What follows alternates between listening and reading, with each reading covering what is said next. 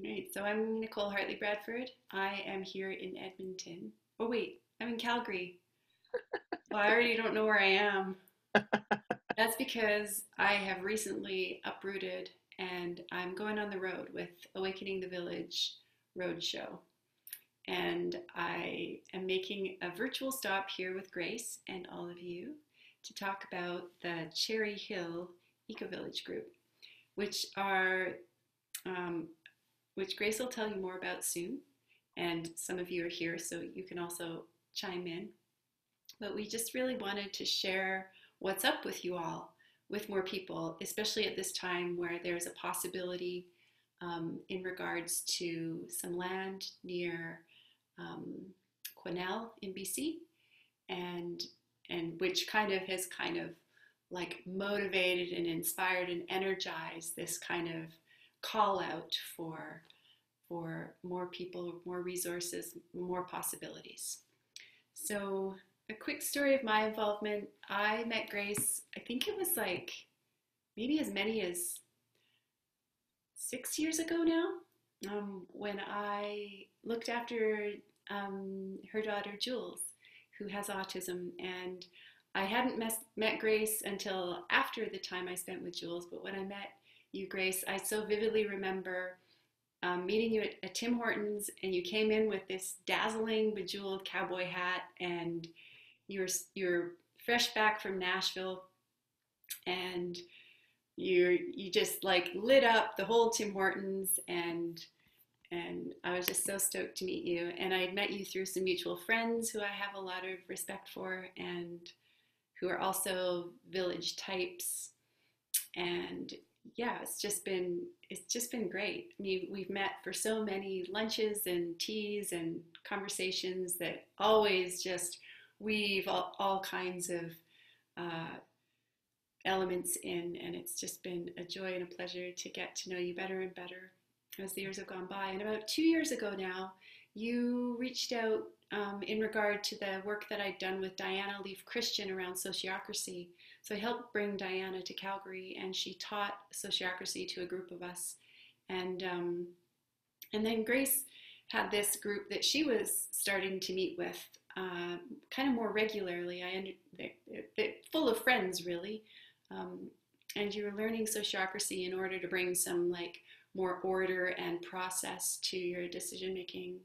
Um, and so I think that was one of the first kind of Zooms or Skypes I ever did, actually, come to think of it. And and then a week or two ago only, I got an email from Grace sending me a listing, and I clicked on that listing, and I just was kind of blown away. There was this beautiful wood homes with stained glass, and they just all looked like little kind of rustic Canadian castles. And I sent back a keen reply, a quick reaction, as we say in sociocracy. And then we started an email conversation about kind of more collaborating and how I might be able to help out. And then Grace came over to my house, COVID be damned. And we had a beautiful talk on the sunny steps. And we decided that I would interview her quickly in a one-on-one and send that out to the people who had expressed interest, who I had shared the listing with. And that then we'd meet here today and do another conversation that maybe goes in more depth, introduces whoever's watching in the future to, and in the present, to more of the members of the Cherry Hill group. So here we are. Yay! Thank you, Nicole. You're so welcome. And I have a little list of questions, and then I'm hoping that anyone who's new to the group can also fill in some gaps, because sometimes in these kinds of calls, I know what I know, but I forget that I learned it, and then there can be all these holes that other people are like, so cute. One time I was doing an interview like this, and towards the end of the interview, someone chimed in from the audience and said, so where on the planet are you? To the people I was interviewing, because we'd forgotten to mention that. So Yeah, so maybe what we can do is maybe Grace, you can talk a little about yourself and talk a little about the people who are here from your group, and maybe a little bit about the wider group too, since they're not here, but so that we can really get an idea of the group that's already established and already kind of in. Okay. Well, first of all, thank you, Nicole, so much for organizing this and coming up with this idea. I'm just gonna actually turn off my phone because somebody just called me. Turn off the phone, and call them back later. Um, my name is Grace, and I live in Jasper at the moment. I've lived here now for 21, going on 22 years. Married to a wonderful fella named David Wensley. I have two children. As Nicole mentioned, one has autism, Julianne, and my son is Griffin. And I've been involved in the healing arts and working with children, I would say, for the last 22 years. Like, really, my life's work has been working with children. And then I got into, because my daughter has autism, I was led to try and learn every single modality I could to heal her up, basically. So um, I also now work with a modality called SRT, which stands for Spiritual Response Therapy. And I work on a phone line with that 2 days a week. I get a lot of clients from Europe and the States primarily. And so it's a really wonderful modality, and I see it as something I can carry forward in the Cherry Hill model as well. So getting to this idea of an eco-village, that's been going on with me for many, many years now. For those of you who are familiar with Damanhur, I visited Damanhur many years ago, probably 10 years ago now, a couple of times. I've been there 3 times in total, twice with my daughter, and once I actually got to sleep right in the temple. If you're not familiar with it, I'd encourage you to take a look at it. It's an incredible place in North Italy. It really, really, really creates an energy of what's possible, what humans together can create. So they built this wonder of the world with their hands. They literally dug the place out, if you're not familiar with it. It's quite a story. So Damanhur, it's Damanhur, and it means city of light. And I feel like with this project, particularly this location that we're looking at right now, in the Caribous, there's some connection to Damanhur. And the reason I say that is when one of our friends who's part of this, she's not here today, Disha, and I went out and looked at the property. There was some pieces that came in, not to sound too weird, but I was like, oh, this is so Damanhurian. There's something going on here. And as we're working through all the little nuances of this place, it's really becoming a village, not just buying a property. It's a big project. This is a big project. And so just the capper, one of the partners that owns the property right now, he's like an ally to us. He's been helping me out so much and helping us out so much. And one of the things he's been working on is finding out how we can improve the internet service there, for example. So right now they do have internet service on the property, but it's pretty weak.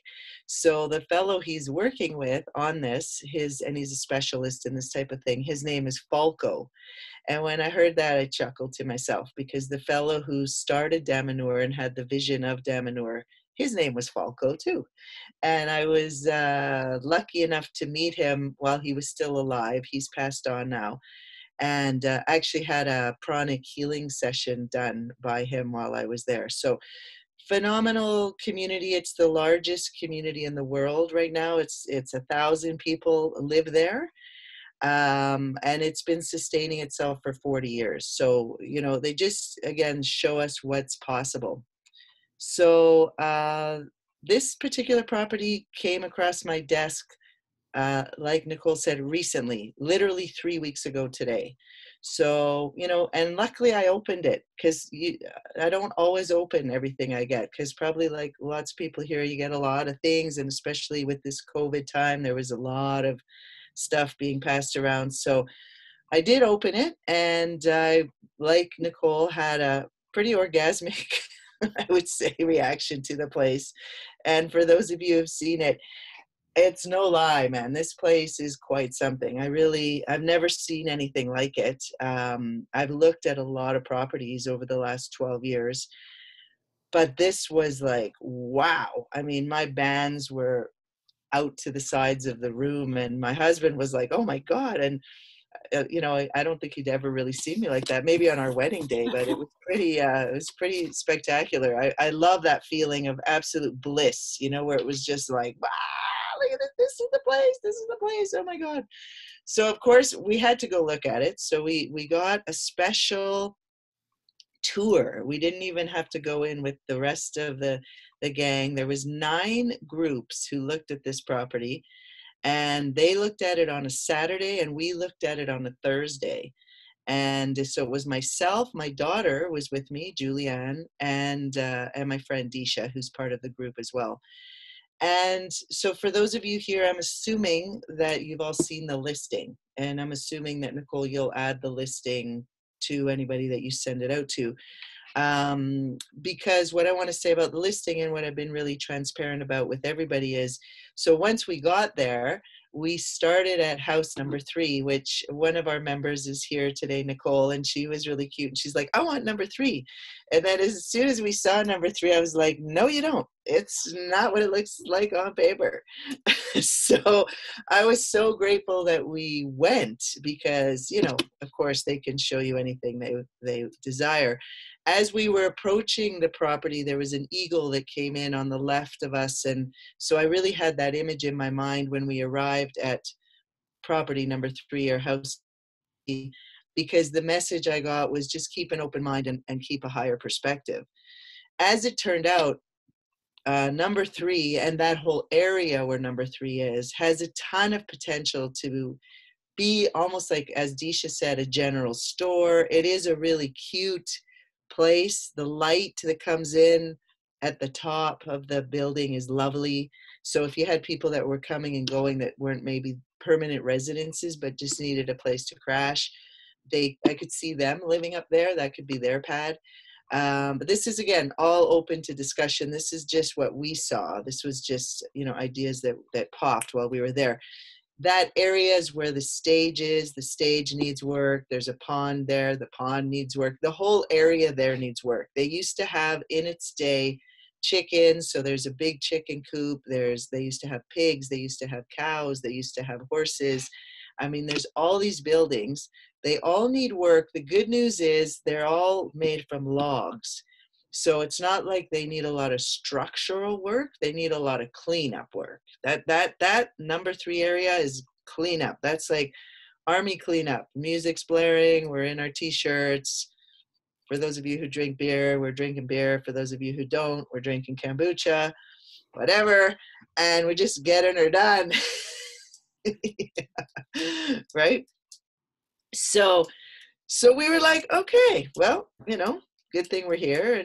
And the other thing I want to share is this property is remote. So as we were driving up the road there, I was realizing, oh, this road alone is gonna deter some people, because this is it's right now, it's flooding season in Quesnel. So we had to go the long way to get up to this property. So it took us an hour to get up there. Typically, it would take 40 to 45 minutes, but because one of the bridges was flooded, and because you're going up, it took us an hour. So you have to know going in that that's the distance to Quesnel. That's the distance to a hospital. That's the distance to a dentist. That's so because of that, we would have to have a lot of provisions on board ahead of time.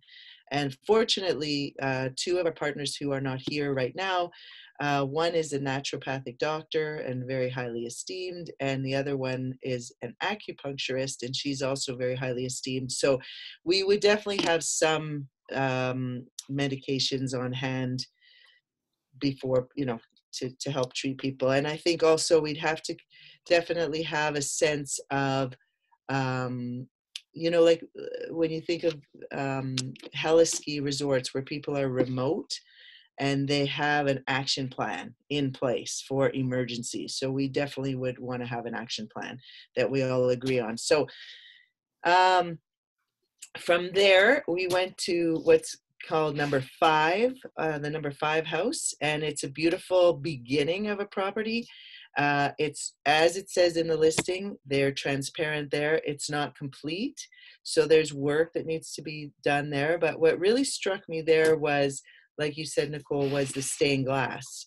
So what I would like to share with you is a little story. Is so my daughter and a good friend of mine who's investing in this project, and myself, and it's actually this friend of mine came up with the idea. We were in Chartres Cathedral in France, and we were just really fortunate because there's a labyrinth there that's only open on Fridays, and we arrived there on a Friday. So we got to walk the labyrinth, which was really amazing. And she took a picture of me and my daughter walking the labyrinth, and I can be pretty tear-jerky person, but I was bawling, like I was bawling my eyes out in there. And there's a picture of me and Julianne with 1,000 orbs around us. Like, I mean, there's 1,000 orbs. If you're interested in seeing that picture, it's on my website, childrenofautumn.com, under a blog section. And we didn't even know, like Helen didn't even know what they were when she saw the picture. She's like, what's going on with my camera? Because she had taken so many pictures. But for those of you who know Chartres Cathedral, it's obviously got a lot of stained glass in it, and they call it the jewel box. And so the nickname for my daughter is Jules. And so Helen says, oh, we need to create a place we need to call it the Jewel House, and it will be, it'll all have stained glass in it, and it will be this place where a lot of healing happens. And so when we entered in this number 5 house, and it's designed, one of the rooms is designed as a theater, and my background actually was in theater, so I performed for 5 years here in Jasper, a one-woman show based on Edith Cavell, and I've taught theater a lot to children and so forth. And so I was like, wow, okay. And what I noticed in that particular room is the stained glass was that of roses. So it's all this stained glass of roses, which for those of you who are familiar with Mary Magdalene and the rose, and that's also uh, very much connected to Charlotte Cathedral. There's all these connections. I was like, okay, in the middle of nowhere, there's stained glass in the buildings. This is bizarre. Right? That's interesting. So noted, right? But still work. Like you could see, still not finished. This place is not finished. So now we move on to the next house, which is number 1. And that house and every house thereafter, including the music studio, is wonderful and could be moved in tomorrow, basically. There's no furniture, but as far as structurally goes, wonderful. So as we got further and further in our time there, we basically fell in love with the place. And my friend Disha, as well as Nicole here, who's on camera today, have horses, and Disha would bring her horses there, of course, and I'm assuming Nicole would eventually bring some horses there too. And so the immediate vision was, with all the people who do also healing work, is you could have horse therapy, you could have healing, you could have a lot of retreats there, you could do a lot of healing work there. Just being there is being in another frequency. So just to be very clear, the first stage of this project excuse me, is to create a place where people could live, so they can have a place to hang their hat, they have fresh water, they have a place to grow food. If they eat meat, there is lots of hunting up there. Obviously we would have chickens, that kind of thing. If you're not a meat eater and you're vegan, that's fine too. So, this setup is, as you've probably heard if you've gotten this far, we would like you to agree to three things. One, our vision statement. The second, our mission statement. And the third, that you would follow the governance model of sociocracy. And for those of you who don't know sociocracy, it is, in my estimation, the best governance model I've ever seen, and the best decisions get made for the whole group moving forward. So I really thank you. And that was all you, Nicole, actually. I was there having a meeting with the originatory, I don't even know if that's a word, original, I'm making up stuff now. Edit that part if you can. But the originators, we've been meeting since 2018, and we were meeting on a regular basis. And a big part of our meeting was following Diana Leafe Christian's book about forming community and all the different processes that you go through, and looking at your values particularly, and why do you want to be in community, because it's challenging. It's not an easy thing, right? And they say that, it's like being married to everybody in the community. So you really want to know, you really want to have your whys understood clear there as to why you would do this. So we worked through a lot of that, and there's exercises you're probably familiar with, Nicole, that she gets you to do on what are your values, and give us some examples of when you've worked in group before, and what was it about working in group that really sort of lit your fan, and so forth. So we did all that, and from that is where we came up with our vision statement and then our mission statement. And then we came to this place where we were like, and you were there, and I just happened to be at Nicole's place in Calgary with my computer, and we were having our meeting, and this whole discussion around leadership came up, because I'd been kind of just moving things forward, not because I'm an egomaniac, but because nobody else was. And so, and I offered it to the group. I was like, well, does anybody else want to do this? I mean, here's what you need to do. You just take minutes, you put out the call, and they were like, no, it's okay. You keep doing it. And I was like, okay. So this, but you could tell there was these issues around leadership, like, that people have. And my personal feeling on that is, I think a lot of us have been here before, not to be too esoteric, but we've probably had leaders that were controlling, or, we didn't have such a great time in that situation. So we have some anxiety about leadership. So God bless you, Nicole, because so we're in this meeting. I remember it really, really well, because I remember specifically my one friend who was really having issues with it, with this idea of how do we pick a leader.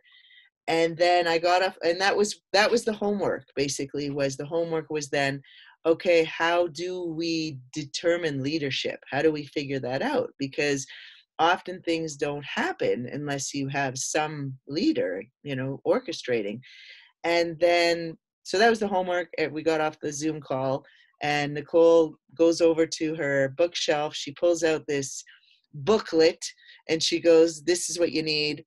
And it was Sociocracy. And I took it home and I read it, and I was like, oh my God. And then I shared it with the rest of the group, and they were all for it. And they were like, okay. And then that was our next, we learned as much from the booklet that you gave us, but then it was like, okay, now we need to actually learn this. And then there was more synchronicity involved. And I don't know if you remember this. I'm not a huge Facebook person. I'm on there, but I'm not on there all the time. And just by chance, I saw you when Diana Leafe Christian came here one year, and that was roughly 2 years ago, I want to say now, around Mother's Day. And so I was coming to Calgary already to see my kids, because both my kids live in Calgary. And you had posted something like, oh, just picked up Diana Leafe Christian for this weekend's event. And I was like, what? She's in town? Like, oh my God. And I messaged you and asked, is there any chance I could get in? I could only come on the Sunday. You were like, absolutely, come, da da da da da. And I just planned to be a fly on the wall, but no, they threw me right in there, and I was part of a circle, and it was like, you just figure it out, girl. And I was like, wow, this is amazing. So the synchronicity of all that. And then that's how I met Diana Leafe Christian. And that's how then we got in touch. And then she formed this group where she was doing classes over like through Zoom. So most of the people that we worked with, nobody here of our group that's taken that course um, is on right now, but we worked with her weekly, right? And her assistant there, who you know as well, he's from Calgary, very sweet guy. Yeah, Louis. Yeah. So we got to do the whole thing, and then from there, our group did some little projects where we did a proposal and so forth, and we did it around microgreens, just something very simple. And it was great. It was great to use the tools, and that's what she really recommends, is that you practice sociocracy for at least 18 months as a group, and then make a final decision on, what your thoughts are on it. But what I can testify so far, I swear it's true, is is uh, that I was amazed at how the best decision gets put forward, the best person for the job, the best outcome. Like it's almost like magic. I love it. It's fantastic. So yeah, so there you go. So here we are now. We have basically raised, originally we wanted to make it super simple and just have 6 groups of people put in $250,000 each, and boom, there's 6 houses, 7 places people can live in, and cinchy. But given COVID and the situation, and a lot of people's money's tied up in stock market or so forth, or they lost their job or what have you, that idea went out the window pretty quickly. So then it was like, okay, so what can we do next? So we're also in touch with another group, another co-op that is based out of Kamloops, and we share a lot of information, C and I. In fact, I shared Sociocracy with her once I found out about it from you, Nicole. And so then she was as part of our team as well. And anyways, what she has recently shared with us is all of her co-op documents that she worked with a lawyer who specializes in cooperative corporation forming. And so she shared all those documents with us, and I shared them with a friend of mine who's a lawyer in Toronto, and she said, wow, this is really comprehensive, like this is really well done. So it has already built into it the shareholders agreement, like if you want to get out of it, if there's a few tweaks that I think we want to make just as a startup for this project, because the way their docs right now are laid out, that is basically you could say I'm in, and then 2 weeks later you could say I'm out, and then we only have a year to pay you out. And I think for the startup we need a minimum of 3 years. So it shows that on your end you're committed. You're not just in it for like I'm in, I'm out, I'm in, I'm out. We need to make this happen, this particular property, we need people who are actually committed for the long term. Because there's so many buildings there, first of all, and it really is a village that you're building there. It's not just a house. Like it's a village. And that's where the Damanorian piece. We're not building Damanor, which is like a 8th wonder of the world, but we are building an aspect of that, which is going to require a lot of women power, a lot of manpower, a lot of Wonder Woman power, a lot of guidance and so forth. But so far, all of that is coming in day by day. Like it's amazing. So so what we've decided now is to move forward is we're raising money through selling shares. So I have on my desk a cauldron of names with people that have put in from $1,000. That's our minimum, is you have to put in a minimum of $1,000 to $160,000, and everything in between, $20,000, $5,000, $4,000, so forth. So that's what we're doing right now. We've been in touch with the partners a lot, and there was supposed to be a closing date for offers last Friday, and I got that extended again. And they know a little bit more about us now as well too. So there's a little more synergy going on there. So that's good. But I really feel like it's important for us to really make the right, in my meditation this morning and in some work I did this morning, actually, what really came through clearly was discernment. The word discernment. We have to really discern every single piece of this and make sure going forward that this is the right property for us, for sure. So, so that's where we sit. Wow, thank you so much for reiterating. Um, I mean, for me, it's a reiteration. Yeah. and I noticed that there's a part of me that wants to say, what's the total price tag? What percentage? Where are you at? But then it's like, it's almost irrelevant because as time goes by and more people watch this, those numbers might change. Um, Also, I think that the thing for people to do if they're really interested in finding those kinds of things out is to get in touch with probably you, Grace, unless there are other people who are also fielding those calls. Um, and so I would encourage people who are seeing this in the future, rather than here today on Sunday, June 7th, I'll send this out with notes.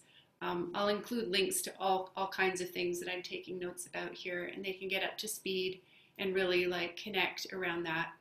Because again, it's like you said, it's not like buying a house where it's like, you see the listing, you take a look, and you buy it. It's Mm-hmm. a bigger conversation, and Mm-hmm. I'm very familiar with that on a very much smaller scale here at the house where I have been living for the last 4.5 years, which the first iteration of the house we actually had a death ritual for last week because Awakening House, it died.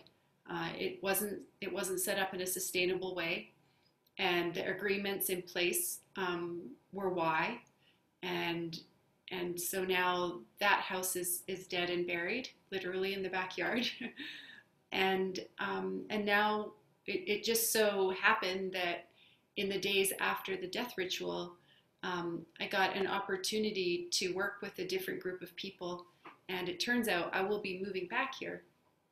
And I've created um, ideas. I've come up with ideas because in Sociocracy you present ideas, you don't present proposals, because the proposal is what you get after you share ideas and cover all the gaps you've missed. So I'm going to be sharing these ideas with our group in order to make clear agreements that I trust will be sustainable or regenerative, rather than it fizzling out too. So yay for learning and growing, and that's one of the things I so love about Sociocracy is that how it builds in feedback loops.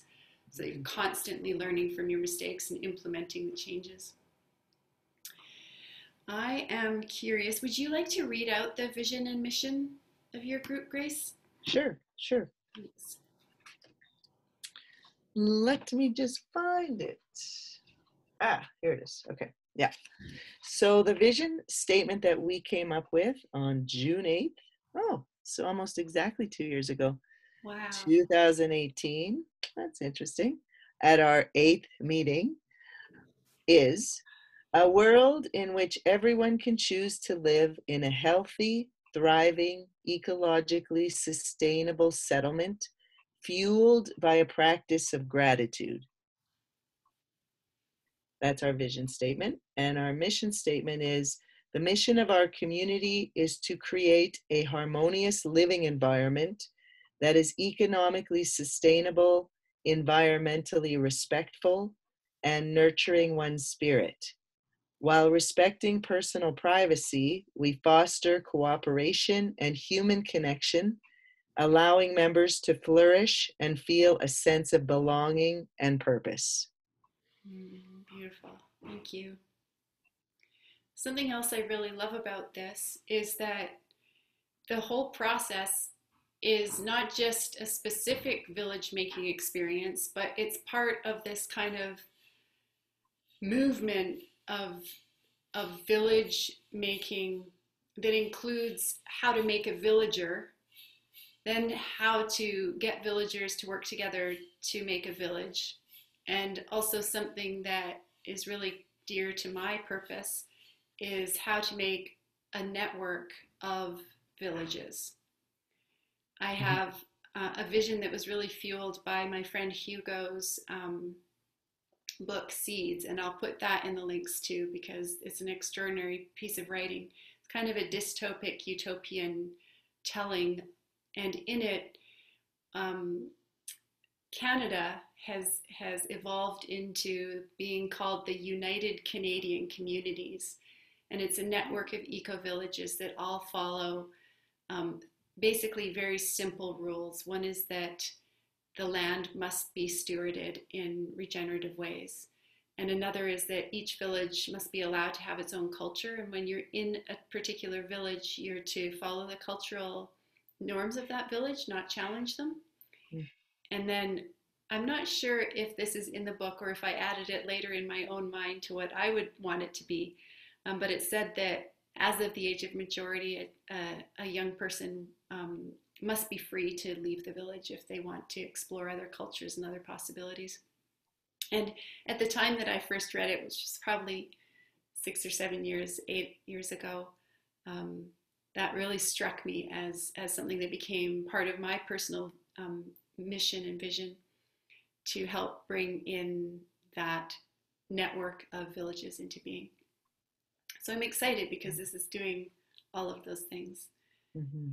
Mm-hmm. What other questions did I have? And if anyone else has questions, you can write them in the side chat or unmute yourself and go ahead and ask them. Okay. I had I heard you say a few times that you've looked at other pieces of land, and how close have you come in the past to almost buying? 2 times I was at the lawyer's office, and it was the lawyer in both cases that talked me out of it. One time was quite funny because he was like, how are you going to get onto this? There's no easement at all. Like, you're going to helicopter down, like parachute in, what's your plan? And it was because there was friends, people that we knew who had subdivided, and it was also quite high up.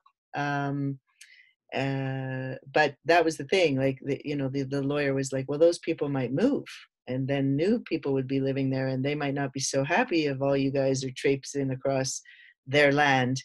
And there was trunk roads as well that had been there for years and years from logging, but he explained that those could be closed down at any moment. Like, you can't, that's how we were always getting in anyways, but he's like, you can't rely on that. Like, that's, so yeah, there's been a few big cries. Yeah, and that points out, like, I think it's cute today that it doesn't look like we have any male embodied people on the call. I'm just imagining what questions would come if friends of mine, the dudes out there who would be like, what are the mineral rights? Where's the water? Are there any wells? All kinds of sensible questions about infrastructure.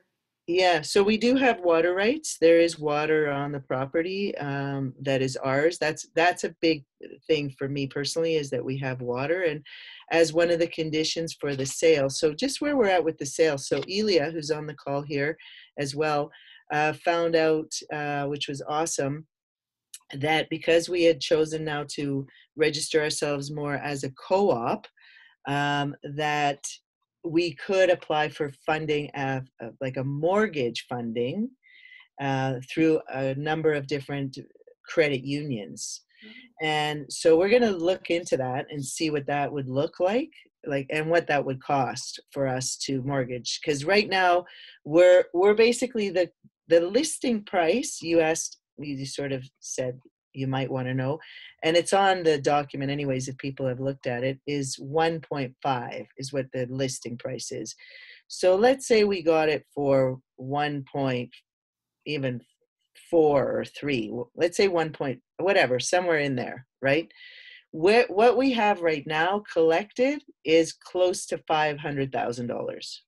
So if this was a typical buy, again, we're putting down a third of it, that's a lot, right? That's a good chunk. We should be able to get a mortgage, right? I mean, that's another piece. Ideally, in my mind, we would have enough shareholders, whether they're residential shareholders, so you have a choice, or meaning you actually want to live on the property, or investment shareholders, and you receive an investment on the monies that you're putting in. So you have choices there, right? Is where we're at right now with that, with the mortgage piece. So water, yes, there is a mine. I've looked into that. It's not close, but it's what I've put out a call to a very old friend of mine who's a geologist. I just heard back from them today. They are having some challenges with in their own family life, but he's going to take a look if he can see anything in the water table, if there would be any problems there. But what I was going to say is, when we put in the offer, which we'll be putting in an offer this week, one of the conditions will be a water sample. Like I want to make sure that, the water, because to me, that's a big piece of why we're doing this, is to make sure that we have sustainability for ourselves. If the world goes absolutely AWOL crazy, we could still be, like when we went to see it, there's nobody wearing masks up there, and there's nothing, like, you're just free, like it's freedom. And that's a big motivator for me personally, is the freedom piece. And so that's what you balance out, is, okay, it is remote, but I get to be free. So, but Quesnel is still, it's close enough that there's enough services there, and there's some exciting services that are just starting up for anybody who's interested in getting into permaculture, because they've just created a hub there, a food hub in Quesnel, of all places. So that's literally just came across my desk too. That was like a day after we went and saw the property. So it was like, what is going on here? Yeah. So it was just kept, there's this building of like momentum of just keep going, just keep going. Beautiful. Yeah, and that's about funding that's being made available to organizations in Quesnel that are working on local food sustainable or food supply. Hey. Food supply, but there is definitely, like, there's a huge hay field. Like Bob, the fellow who took us out, he explained when they were younger, and that's basically why these guys are all selling. They're all older, like 70 plus, and they quite honestly never. They're all friends, and they never set it up though as an eco village. It was never an eco village. It was like, yeah, we're friends, and that's your house and that's my house, and da da da. And I'm sure they had some barbecues together, but it wasn't like they did anything else with it. They didn't, they had some parties, but they didn't build on it, right?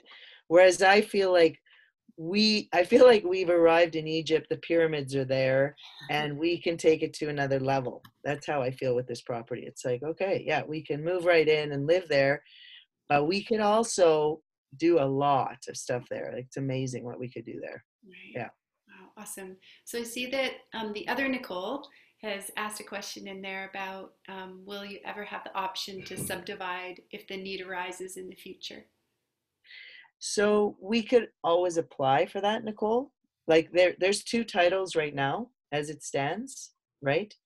Um, but and this is why it's not selling, because it's a tricky sale. Like, first of all, they set up a company as well, right? So they have a company that that all those members that own all those different houses sit on, and then I don't know I have a copy of their company as well, and I've shown that to a lawyer, and she quite honestly said it's I don't think it's going to work for you guys. It's outdated. We would have to put in so many new amendments and new bylaws and da da da. Better for you to create your own. And that's what led me to see, and then getting her copy and so forth. But what I know about subdivision at this point is you can always put in a request. It's a process, right? Like, Nicole used to live in Jasper. So I don't know if you know Pete Ayumi out in Dunster. Do you know him, Nicole? He's this wonderful man who they call like the mayor of this town called Dunster. Sweetest guy. And he loved my daughter and I so much that when I was single mom, he was willing for us to move onto his property. He's got this like 30-acre property and it's zoned agriculture. And then, but you know, he wanted to do it legally. So he went to, I forget the name of the organization that you go to, but the legal body, and the paperwork involved to even get that in motion. He at the time was 70 years old and he was like, I can't do it. I hate this kind of stuff. First of all, I hate bureaucratic paperwork. Like it's, you know what I mean? But again, with sociocracy, it would be something that if the group wanted, right? That's the piece that you have. People have to really get their heads around this part is even when we were talking with 6 people and it was like, everybody was so excited about, well, which house will I get? Which house will I get? Right. And it's like, hold on, because in reality, every house is your house. Even though you're going to be living primarily in one, we're not going to expect people to be moving around. Okay, switch it up, you know, moving on to the, no, but, right, is technically speaking, we buy this together, you know, all of the houses are ours, like they're the eco-villages. So if your house is the unfortunate house that floods, right, or has a mudslide or a fire or whatever, and when I say your house, yours, the one you're living in, we're not going to be like, oh, sorry, Elia, figure it out. Like, we're over here having a barbecue. Anybody want a drink? You know, like it's our house that got affected. So we're gonna figure out together what are our ideas, what are we doing here, you know, and so that piece alone, I think, is so massive for people to get because we're so used to like hoarding in a way is the word that comes up. Like this is mine, like this is mine, and that's yours, you know, and this is mine, and so what we're working to do here is legally design something that's very legalistic. So yeah, if you put money into it, you know, then you can take your money out also. Like it's not like, okay, once your money's in, it's in forever and you'll never get it back. And if we all turn into witches and you know, start, I don't know, freaking you out. chanting weird things, like, you know, you can get out, you know, don't worry. That's why we're taking care of the legal piece, because I don't think any of us, quite honestly, I don't know you, Jen, and I don't know the other person that's on the call, but I honestly don't think any of us are at a point where we are, because we've been conditioned so much around this idea that this is the way we were raised. This is mine, you know, this is yours, this is mine, and we respect each other's property. So to make a move into something that's like a collective is a big deal. And I even applaud you for being on the call, because it's to me, it's though where we need to go. It's where, you know, I was on a call the other day with Nassim Haramein. If you guys know him, he's this brilliant physicist, and he's amazing. And so he was talking about what's going on currently. And one of the things that he just mentioned was about, because there's such a, how should I put it, discordant, unfair economic system. You know, he's talking about the systems, that the system that we're living in is not working, obviously. Like the system, you can see it, it's not working, right? And you have some people who have like so much money, like it's insane how much money they have. And then you have so many people starving, dying. There's people dying right now because they don't have enough food and clean water, right? And that's when it, like he's talking about unification, and this is something I read to you the other day. was something I had written about, Cherry Hill, and that name is up for discussion too, but I just put that in because my mother always had this dream, and she's passed on, of a healing place called Cherry Hill. So I'd love it to be, even if it was the legal co-op docs, Cherry Hill, but a place where unification is the central theme. You know, this is why you're there, because you understand on some cellular level that together we will actually do better. We will actually flourish. Separately, and I'm sure you guys all know, many people who are separate and lonely, and it's a huge plague, and it's the biggest, to me, the biggest plague. I know lots of people who sit at home by themselves and have very, very little social contact. They're so lonely and depressed, and I'm like, oh my God, like, it's sad, in their little box, you know, in their little separate box with their little separate toaster and their little separate everything, and it's making them sick. So I'm like, that's the huge piece of this, is a unifying, thriving eco-village, you know. So depending on how we together design what we want to create there, because there's a million things you could do. I mean, there's just so much potential there. And you know, if we all have no objections to, yeah, you want to have your little business coming out of this place or not, you know, maybe you're just retired and you just live here, that's your thing, you know, that it's all agreed upon, right? Awesome. Can I Question? say something? Yes. Can I wasn't thinking of division when I asked you that. I was just wondering if the driveways and stuff are set up in a way that you could subdivide if we needed to, just to not carry a mortgage, so that we actually did have some more money to put into the property. That's all. I was Okay. just wondering if there's a way after the purchase, if there is a way to sell just a little bit of the land Right. to just pay the mortgage off. That's all. That's all. So I was thinking collective. I wasn't thinking separating anything. Oh yeah. Like, I wasn't thinking of, hey, can you sell me a chunk of land? I was Oh more no, no. thinking, so the collective pot isn't starting with a big loss. Yeah, no, no. That's And I really wasn't great actually example. getting that you were insinuating that. Actually, I kind of Okay. just went off on a little tangent. Um, what I think it's actually an interesting idea. And there are other ways in, right? And so what you would have to do, again, and it might be something we do agree on, is that title, right? That title would be what you would, like, you could sell the title already, and then the subdivision part would be a separate question, like if you wanted to subdivide one of the titles, possibly. Mm-hmm. You know what I mean? Mm-hmm. It's but I just think it's potentially a possibility. But again, you know how that's all I was going there with, is the I don't think it would be an easy fix, because it's just the bureaucracy of people coming up there and um, allowing us to do it would take time, Mm-hmm. right? Okay. Time. Yeah, Yeah, yeah, yeah. I think it's a really it's an interesting, like, one of the things that I'm seeing is that this sociocracy always starts with what are the problems to solve and what are the opportunities to take advantage of.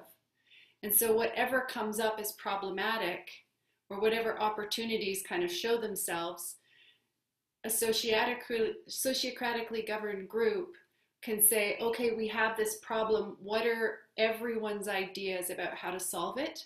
Mm-hmm. And then the most feasible idea, and the one that there are people who are interested in making that solution happen, that's what ends up coming about. Like Grace was talking about before, about how sociocracy kind of fosters this magical evolving process of possibilities into the one that suits us all best.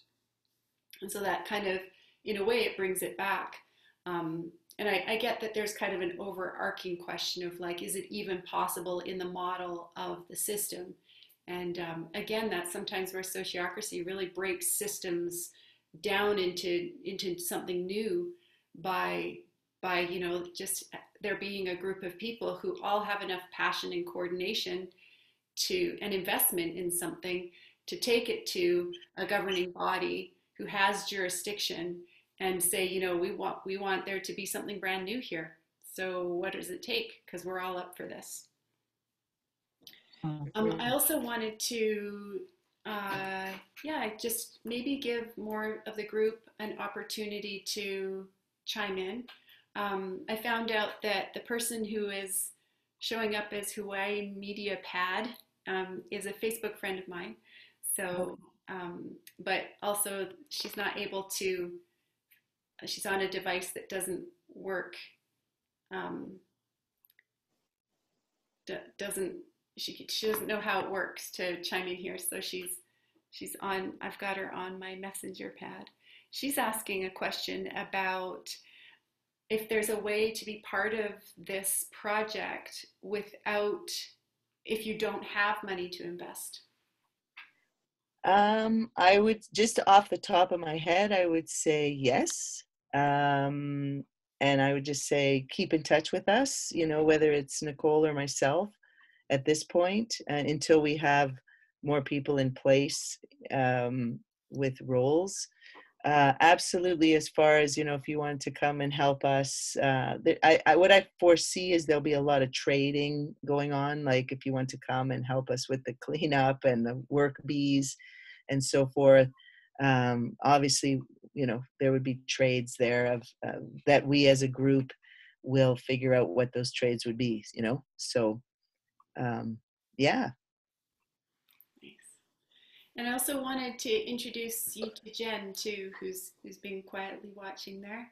I met Jen through the Archetribe that I'm part of. We create pop-up temporary villages and run experiments that maybe are a little more play-based than work-based, but they do take a lot of work. And when I first met Jen, I think like 4 years ago, she was about to go down to New Mexico to work with Mike Reynolds with Earthship Biotexture.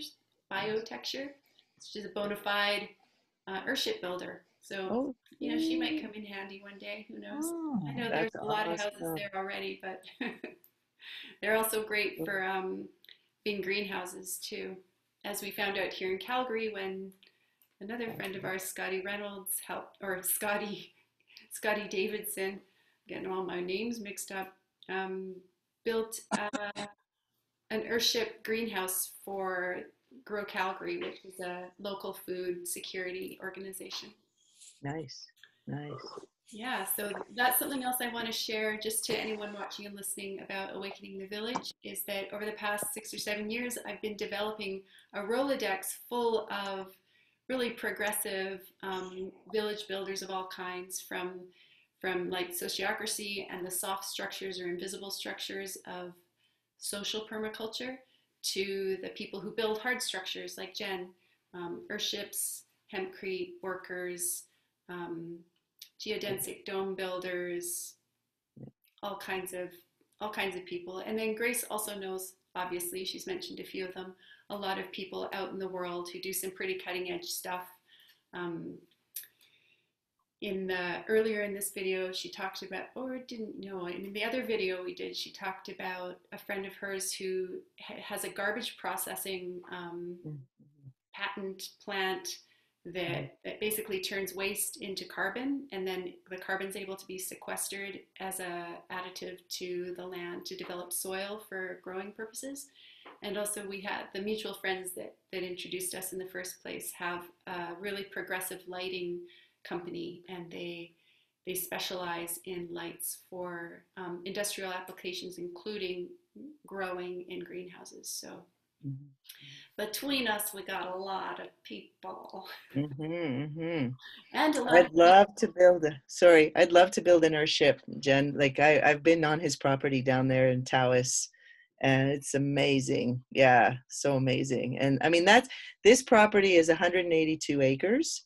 So, you know, putting up small little things that are, and there's also a lot of hill, like it's almost like an old Greek theater, the way it, you know, it comes down because it's the slopes all around. and then this big, huge hayfield in the middle, right? That you see kind of from every angle. But I was looking at that too, because one of my daughter and I's dream is actually to build a home into the ground, into the earth, like one of those earth homes, like that's in the slope. Yeah, like the Hobbit houses. And, you know, you could hide a lot of homes in there.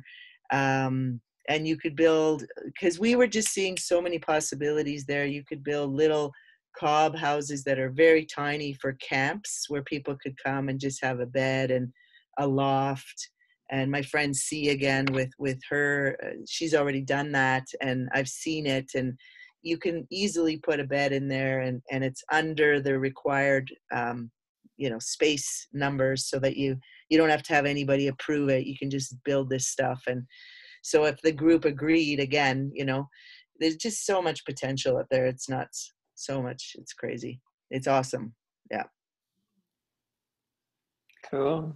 Okay. I have questions actually about like your Cherry Hill group. Like, how many people are involved? Are you guys planning on like just going for it and then like moving on? Like, are you going to be, is this happening? Well, you know, good question. There's 9 people that I have in the cauldron. 9, I would say, groups, because there's some of them have a spouse or a child, you know, so there's 9 groups.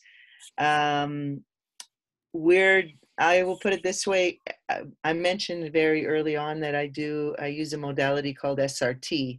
I check in on a daily basis with spirit and go, am I still supposed to be working on this? And it's like, yep, keep going.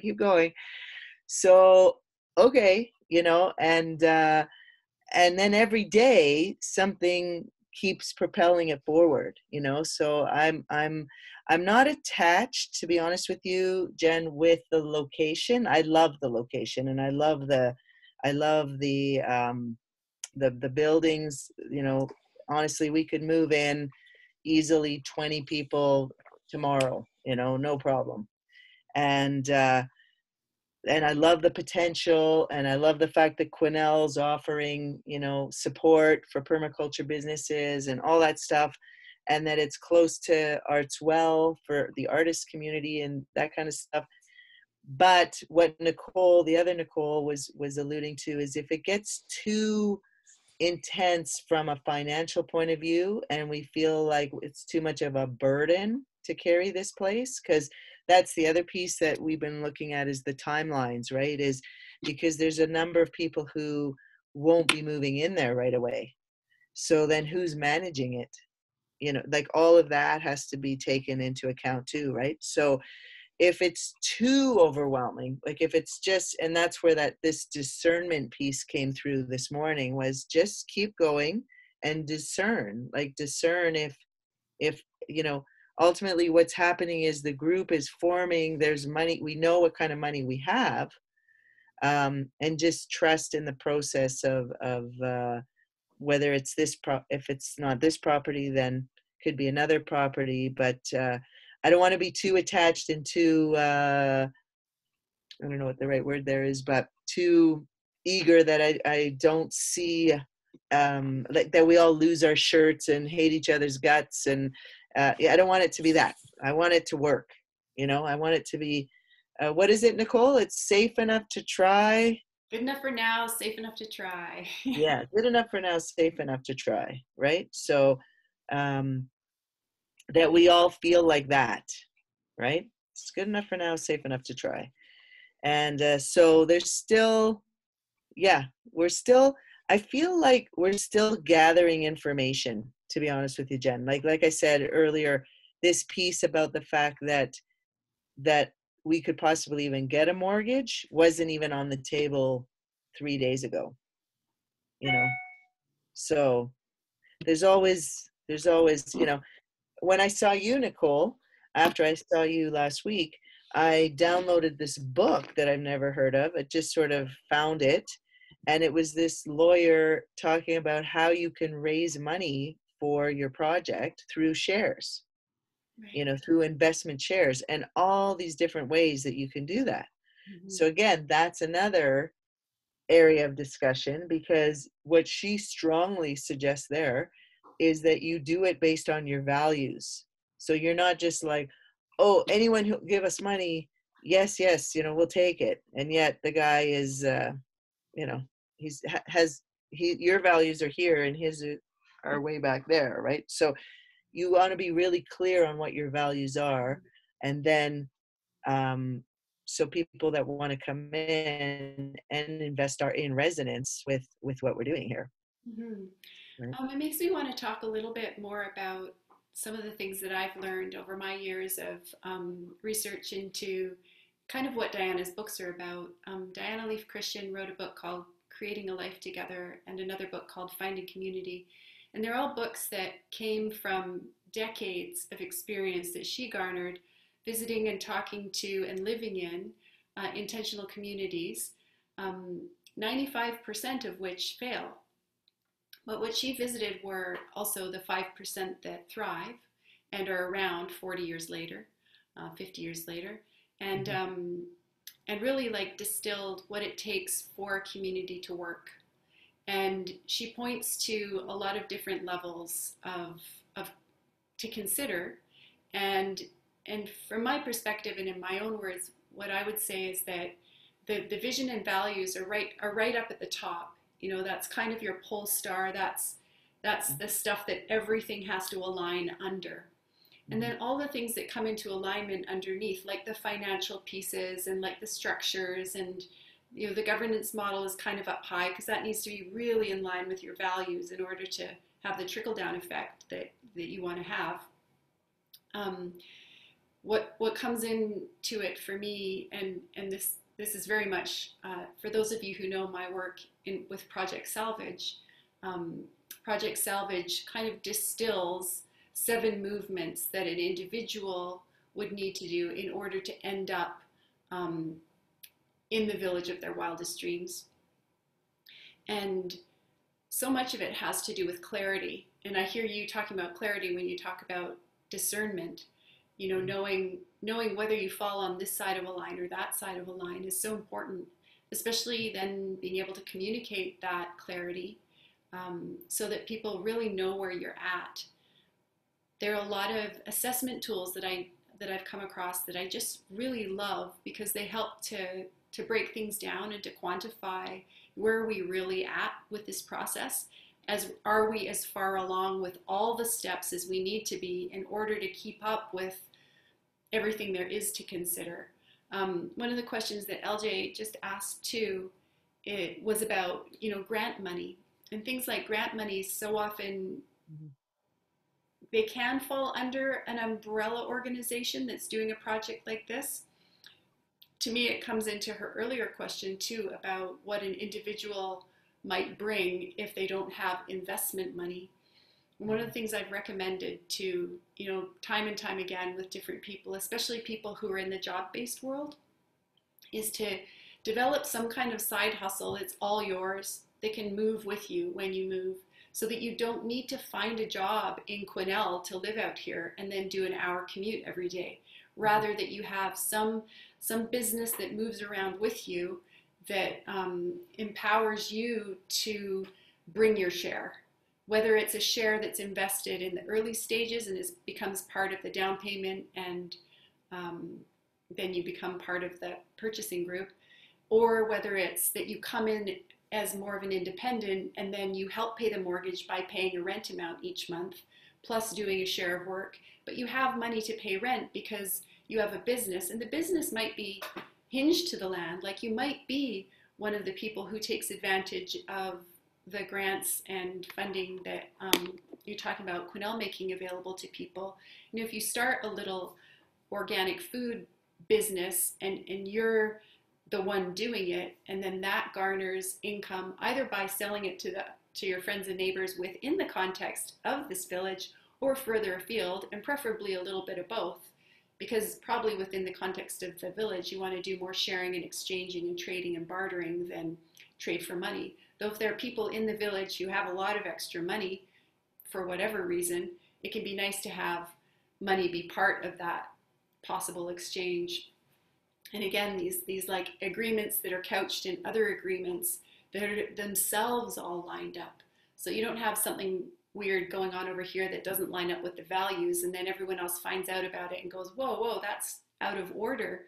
And then there has to be a whole community conflict resolution process to kind of bring it back into alignment with the higher values and mission and vision of the whole group.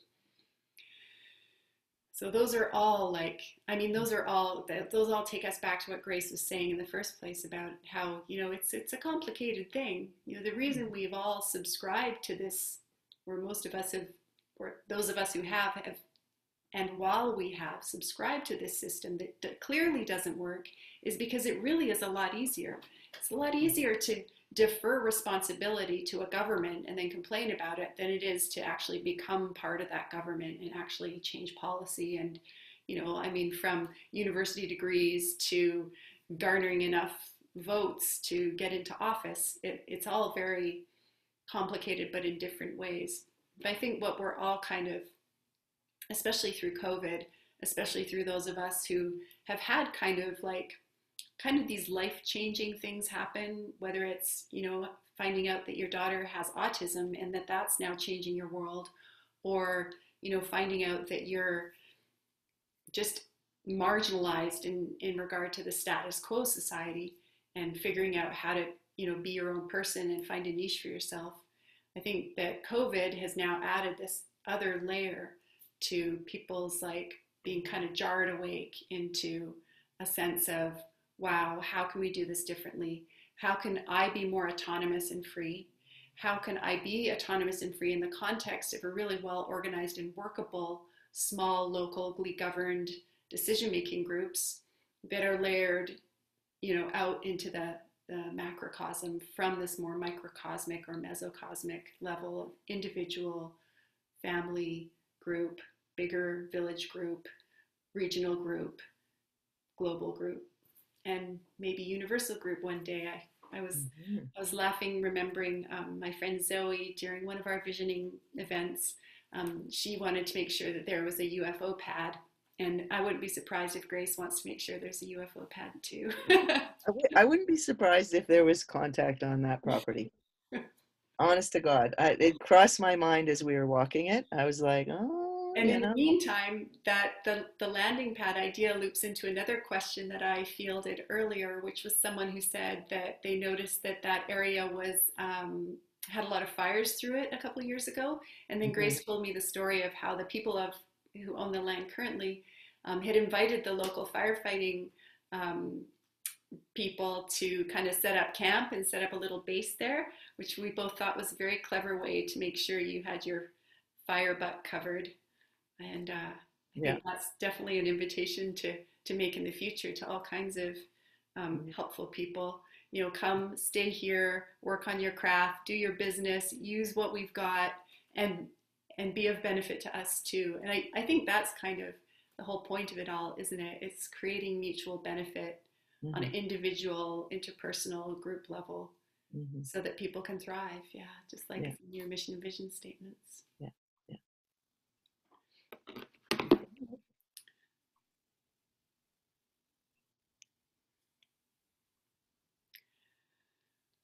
Well, we've been going for an hour by now, and are there any final questions or things that people want to chime in about?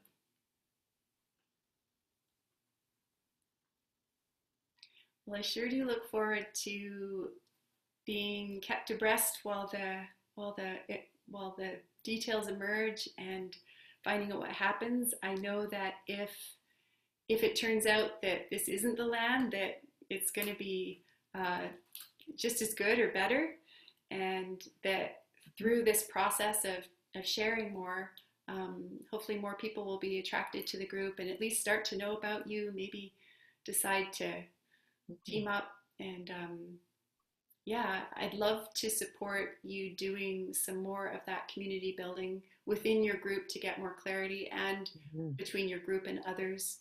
I think that's really the name of the game, is that Rolodex that we all develop and become the hub of a village with other people who are the hub of another village. And then you have a cluster of hubs that are all locally proximate to each other, while also creating that wider network that covers more ground and eventually the whole globe. which Mhm. I just feel so lucky lately to be in touch with. I'm having weekly calls with people in Russia, Germany, and Australia right now. That's And awesome. that lights me up. And they're all super progressive, not just sustainable, but regenerative culture builders Yeah, who are yeah, serious about opening up the possibilities and becoming really flexible and fluid in our emergent abilities. yeah. That's So awesome. you'll hear me talk about that a lot in the Yeah, weeks and months to come. yeah, yeah. That's amazing, and that's the thing, because when when the workload gets a little intense on my desk, sometimes I think, why don't you just join with C's group? Like, I love C. And it's like, no, like, it's not where you're supposed to be. And what I've realized just recently, actually, is that because there is this grid work that I believe is happening. So wherever all these different eco villages are, and then we're communicating with each other, and there's already this great uh, connection between her and I, and so the sharing that's going on, and with you, Nicole, and then other groups, like, so if we're all sharing information, then that's all being embedded into the planet, right? And what you were talking about, that value, then to me that's just like we're bringing it down, we're making it real on the earth. We're not just talking about it, we're actually creating it. And there's that tipping point, right? The more we create it, and I think we do need to create it a little bit in some isolation, only because there's and just my own feeling about the next couple of years, there's going to be some pressure, some other pressures to join in with certain things that I know for myself I don't want any part of. So this is enough to work on, and to do it in a somewhat isolated fashion will be, I think, enough, you Yeah. know. Yeah. But later there will be that exponential effect with all these different eco villages all over the place, and connected. I think it's powerful. I think so too. And so, yeah, thank you everybody for being a part of this bioenergetic shift and participating in a really super practical way by being here today, hearing more about this project and just the possibilities that it represents. And I look forward to future Sundays where Awakening the Village Cafe meets in Zoom and sometimes in person to share about projects and share about themes and uh, different aspects of what it takes to create the villages of our wildest dreams. And Right. yeah, so hit me up on Facebook or on Patreon, and yeah, refer to the show notes. You'll see all the info there. Woohoo! Keep rocking it, everybody. Have a great rest of your Thanks, everybody. day. And yeah, happy anniversary tomorrow for that second year of creating those vision and mission statements, Oh, thanks. I love that. That's so exciting. isn't it? Yeah. It also goes to show how fast time flies. It's like Oh, craziness. Very, very, very grateful. Thank you so much for setting this up, Nicole, and really nice to meet you all, and all our gang that's here. Glad you guys are here. yeah, And if thank you have any other questions down the road, feel free to reach out, for you. All right, sure. awesome. Yeah. Woohoo! Thank you. Bye bye.